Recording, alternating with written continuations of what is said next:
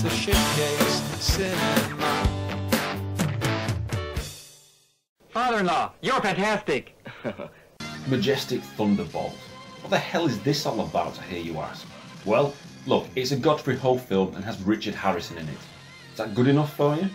But amazingly, this isn't a ninja film. This is something else. It's kind of pointless me being dressed as an army camouflaged ninja, but hey, you're in for a real treat. Ooh yeah. Now, the last Godfrey Ho gem I reviewed was Ninja Avengers, which had Harrison starring in it, but he was missing his epic tash. Majestic Thunderbolt sees the return of the dead rat, so let's find out to see if it offers anything to making this film a good film. It's not going to be good, we all know that, but I'm sure it's going to be comedy gold nonetheless. So things begin with Richard Harrison playing a guy called Richard, how creative, well done Godders, and this guy called John meeting at an airport and getting into a car on their way to meet some other random guy. Now at the meetup they're suddenly ambushed by two random goons with axes, and before you know it, John gets killed, as does the other guy whose name we never find out, and Harrison gets beaten up before... How dramatic. This clown isn't here though to save the day, so he kicks Harrison and steals his briefcase which has lots of diamonds in it. Fantastic start, yeah? We're then introduced to completely boring characters who are clearly lifted from another film in typical Godfrey Ho fashion. His splicing of several films together never fails to get old. It's priceless. Within the space of about 4 minutes we're introduced to these goons shooting at target. This woman is attacked by men before she kills one of them, and then she gets killed herself. Let's go. Brilliant. And then onto another group of different guys, one of which I remember appearing in Ninja Dragon as Tiger Quark. Here he's called William. So, only an unlucky 13 minutes into the film, ooh, interesting fact, I have a book out on paperback and download Kindle called Unlucky 13, hint hint. So anyway, yeah, so an unlucky 13 minutes into the film and it's failed to make any fucking sense, but who am I to criticise a master filmmaker like Godfrey Ho? Now the main bad guy is this guy, who is obviously evil because in the Shitcase universe, evil bad guys have tashes. He has a tash, he's evil. He's not happy at his henchman killing the lady earlier, who happens to be Harrison's missus, so to show his annoyance of them, he pops on some music, watches some women dance in his swimming pool, and gives the guys a drink. Of poison! Ooh, what an evil son of a bitch. I'm sure Harrison will defeat him somehow despite him appearing via stock footage. In Godfrey Ho we trust. I said this in the last video I made. These bloody tashes never stop on. Hey boss, looks like they've had an accident. Now the other main villain we saw earlier kicking Harrison for his briefcase of diamonds is called Philip. Yeah, he looks like a Philip. Anyway, Harrison wants to find out about him. Do you know this guy? Oh, Philip. Man. Oh, Philip, yeah, very casual, like everyone in the neighbourhood knows about our Phil and our Dickie Harrison, you goon. So it's a funeral, I really don't know who it's for, I don't care, why should we? They mumble on about different characters. Franco, Mr. Chan, Jack Henry. Jack, Franco, who are these guys? Man, this is insane. Trying to watch this and make sense of it is like having a brain tumour for breakfast. Moving on, Harrison is fencing with his best friend Steve. It's pointless, but then in a later scene we see old Dickie rock up to fence Steve once more, but then out of nowhere Steve's corpse appears and this obviously pisses off our main man.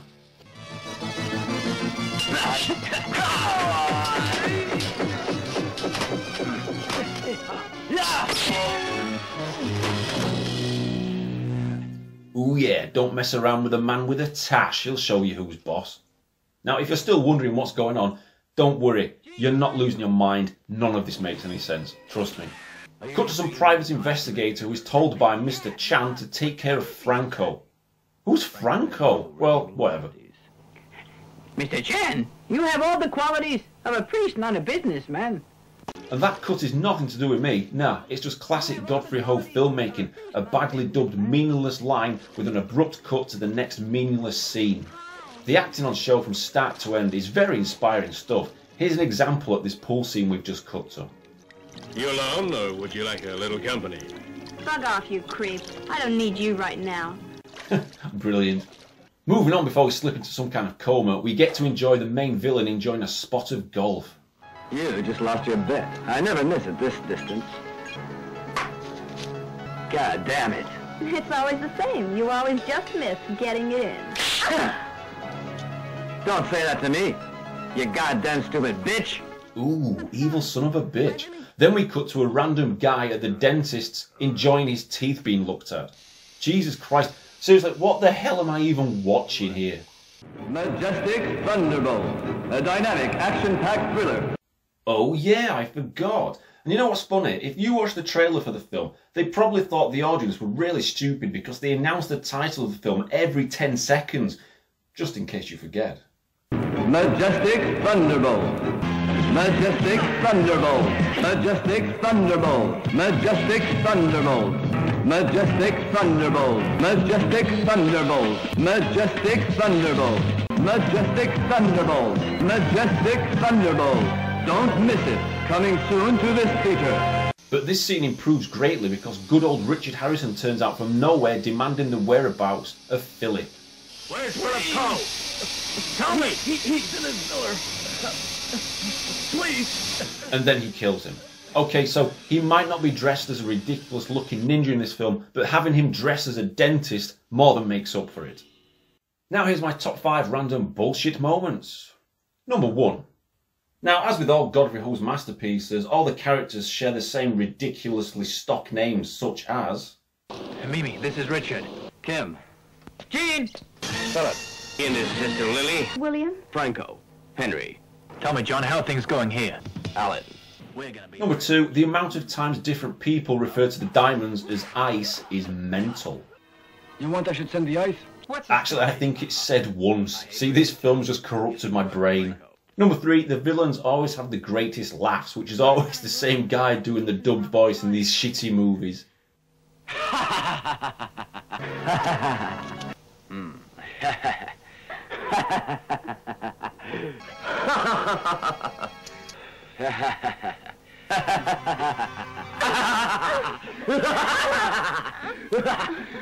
It's incredibly infectious. See?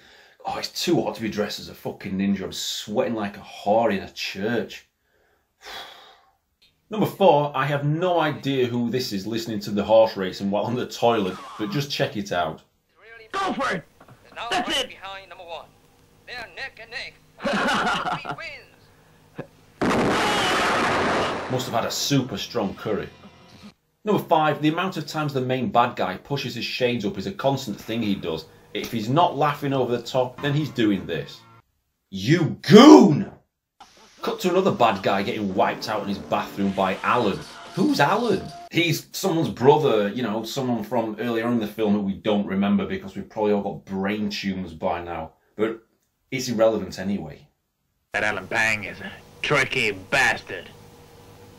His name's Rattlesnake. He's known as the best in the trade. Right, here's a drinking game you can play when watching this film or even my review. Whenever you're confused, which should be all of the fucking time basically, take a drink. Maybe write your will out beforehand because seriously, you will not make it out of this one alive.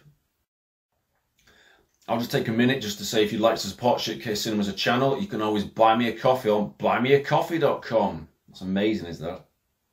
Or you could always go onto Amazon and purchase one of my books on Kindle download or paperback. Please.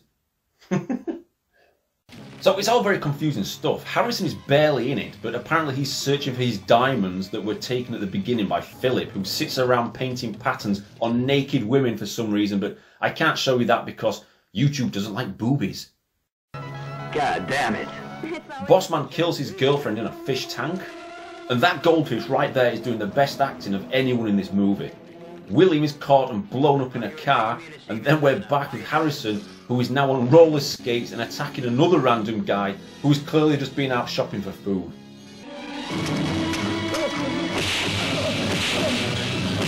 Once again, that's not my editing, that is Godfrey Ho wizardry. Look at him skate away like a boss. Now, I don't know what's going on here or who is involved, but I sure love the wooden dialogue. Can't you see I'm fixing it? I'll move it when I can. Huh? Damn you! Move it off the bloody road! And then there's a shootout before this happens. What are you doing? What's going on? So what's your game? Who are you really? Really, I'm a Korean detective. I'm in Hong Kong to investigate the diamond smuggling into my country. I am speechless. I mean, I don't know who's who or what's happening, so let's just jump straight to the end because I'm losing the will to live here.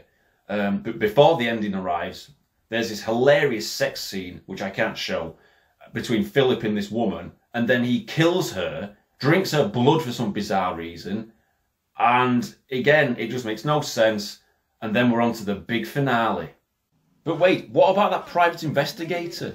Well, he got caught, had a fight and lost, but he still got paid despite failing to do his job. What a legend. And with a face like that, he should be on t-shirts all over the world. I'd wear one. What a stud. Anyway, on to the main event.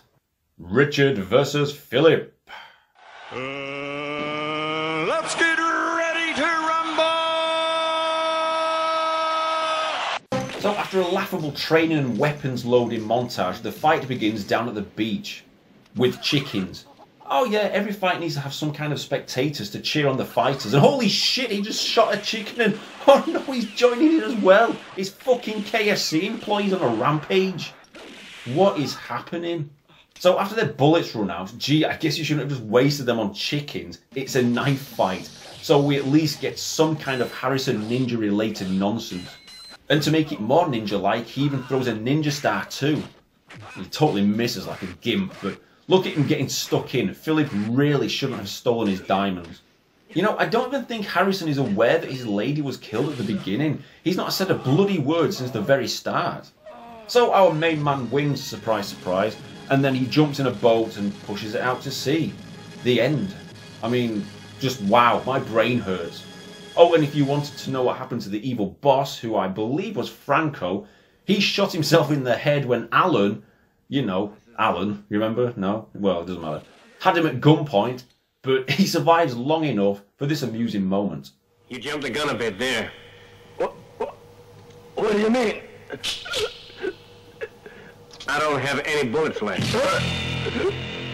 I really think I'm doing the Lord's work here. It's almost like it's my calling to review dirge like this. Now, would I recommend it? Probably about as much as ramming a pencil up my nose and into my frontal cortex. This is quite possibly the most inept and incoherent Godfrey Ho film ever, but the thing is, I've probably said that about all of his films that I reviewed over the years. So I'm giving Majestic Thunderbolt a not so majestic 1 out of 10. The amount is reasonable. Majestic Thunderbolt.